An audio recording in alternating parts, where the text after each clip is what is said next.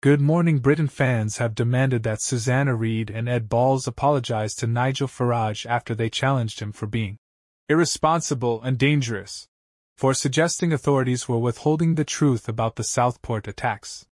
During his appearance earlier this month, Susanna said, "You suggested, in a video, that police withheld the truth about the person alleged to be behind this tragedy.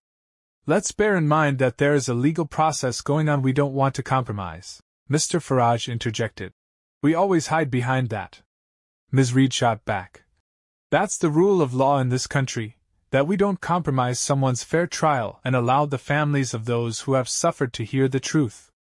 The Reform UK leader then claimed senior legal figures were arguing that the government should have told the truth about the incident, and that in general they hide behind this idea that a legal process means they are not able to be more open with the public. Today, the terror law watchdog has said the government and police should be more open about criminal investigations to avoid an information gap being filled by social media. Jonathan Hall Casey, the independent reviewer of terrorism laws, said the authorities should put all the information they can in the public domain amid claims of a cover-up over the Southport attacks. It was announced yesterday that Axel Rudakabana, the teenager accused of murdering 3 girls at a Taylor Swift-themed dance class in Southport, is facing additional charges of possessing ricin and an al-Qaeda document, Jonathan Hall told the BBC Radio 4 Today program.